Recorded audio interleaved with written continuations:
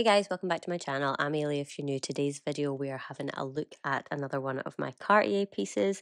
This one is newer to me. I've only had it for a couple of months, and if you buy from online with gift wrap, this is what you're seeing just now. This is what you would get in the shop. This is how I purchased this ring. So you get your little pouch for your receipt and stuff like that, and your certificate of authenticity, and then you get all the same box and stuff like that, and this is the ring. So this is the Trinity ring, and it's the large model. I can't remember what size it was, but I'll put it in the description box. I wanted it to fit my middle finger and my pointer finger, and it even goes on my thumb.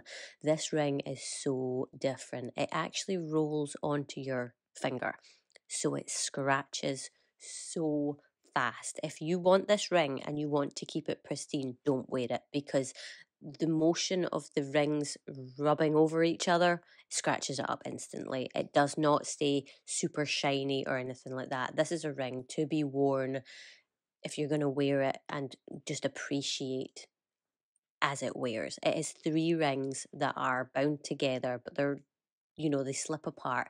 So whenever you're wearing this ring, it will move around. It's something to be aware of. I wanted the smaller model, but they didn't actually have it in stock. And when they tried this one on me, I did actually really like it as well. So it's more of a kind of statement ring for me. But yeah, it definitely gets some character pretty quickly. So that's something just to be aware of. And there you go.